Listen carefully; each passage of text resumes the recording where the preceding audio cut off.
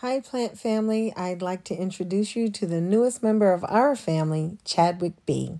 As you can see, he likes plants too.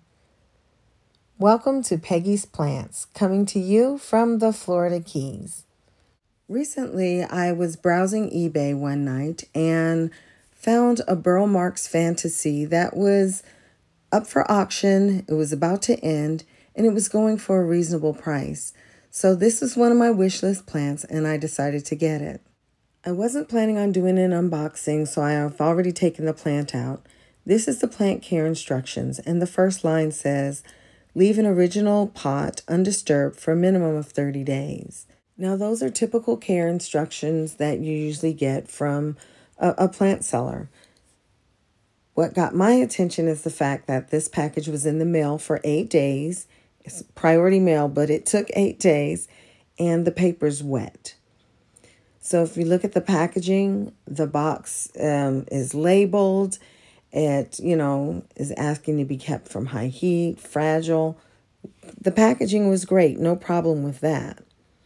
Now, I go on to look at the plant, and this is what the plant was potted in. This soil is totally soaked. Now, 8 days and this soil is still this wet. So I can only imagine how wet this was when this plant was mailed. So again, that's another concern. You can even tell from how much the soil is sticking to the pot just how wet this soil is. The biggest thing is I purchased this as a rooted plant, and as you can see, a tiny root. Now, if I had not taken this plant from that pot to inspect the soil and inspect the roots, there's a good chance I could have rotted this plant because I would be acting as though it was a fully rooted plant. I would be treating it as such. And clearly, this plant doesn't have those kind of roots.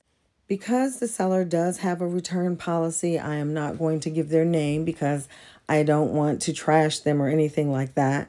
But if I was buying this as a rooted plant and I just intended to grow it like that, I would definitely be contacting them about returning this plant or getting a partial refund at least, because this is not a rooted plant. I would normally take this and put it in water or sphagnum moss to develop more of a root system so that I can grow this plant. I would not plant this in soil like this. This should have been sold, in my opinion, as a cutting. But the reason I purchased this plant is because it has so many nodes. Normally for a Burle Marx Fantasy, you'll get one node and a couple of leaves. This one had several nodes, has several nodes, and that's why I purchased it. I figured I could cut this up, divide it. See, it's got a few little leaves. A few small roots coming out. Some of them are aerial roots. But I figure I can cut them into sections, root the sections, and then I'll have a nice full plant. So that's what I intended to do when I saw this up for auction and all of these nodes.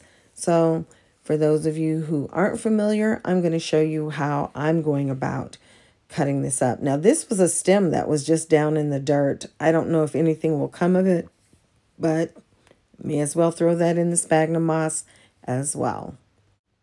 Now, this is just a Olive Garden salad takeout container with some sphagnum moss that I wet, squeezed it out, and then just put it in the bottom. And I like to fluff it out. I put some holes in the top with a soldering iron to give it some kind of ventilation because I like to do that. Yes, it does make the sphagnum moss dry out a little faster, but I like to have the plants get a little air so that the moss doesn't start smelling moldy or anything like that. So now I'm just going to go between the nodes and cut the plant into several parts. Now, a lot of times you'll see people go very close to the node. I like to, if possible, give some space between the node and the cutting. And that way, if the end for some reason decides to rot, you have some space to cut it back before you get to the node. If you cut it too close to the node and it wants to rot some, there's a good chance you may rot your node. So that's why I like to leave a little space between the node and the cut ends.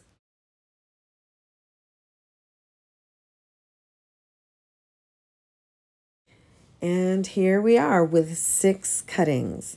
So there's no guarantee that these will make it. I'm thinking that most of them should, especially since they have some aerial roots. Here's my moistened sphagnum moss. And I just want to say, if you can get a carry-out container that is pretty much clear all the way around and has a lid, definitely save it, use it for propagation. I like that they let the light in from all sides. It's a great way to recycle. So next, what I'm going to do here is, this is just regular household cinnamon, which happens to have antiseptic properties. And what I do is I just dip the ends into the cinnamon to coat the ends where I cut the plant, and it will also help the ends to dry out faster. The reason you want the cut ends to dry out faster is the faster they dry out, the less susceptible they are to bacteria, to fungus, and to rot. So I'm just taking each cut end, tapping it into the cinnamon, and that's all I have to do.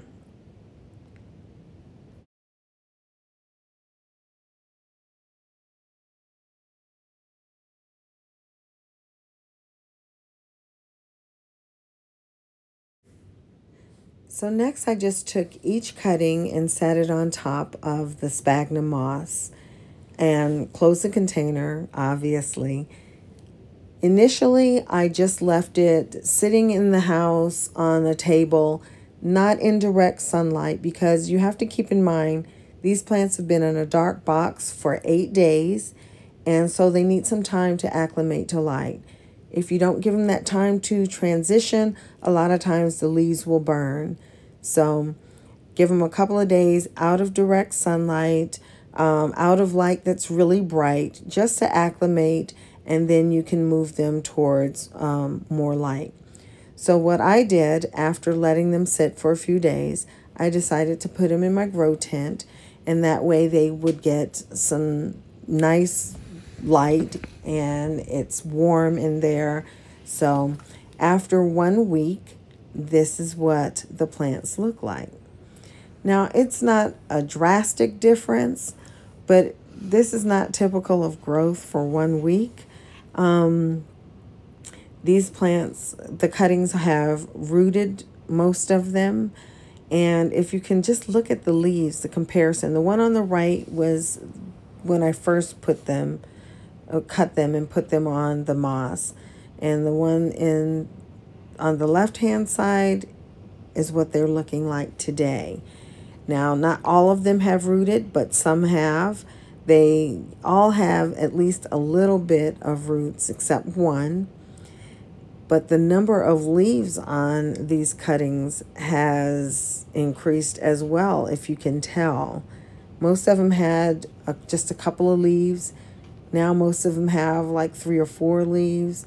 So let me cover that root. I don't like pulling them up I don't like to disturb the roots. This one is kind of connected, so I'm not going to pull that up. But look at all the leaves on this cutting. And you can see on there too, the roots on there. So the plant looks like it's doing well so far. And I will keep these cuttings in here for another few weeks at least, and let them continue to develop. And there I'll have finally my Burle Marx Fantasy. I hope you enjoyed this video. Thank you for watching. Bye-bye.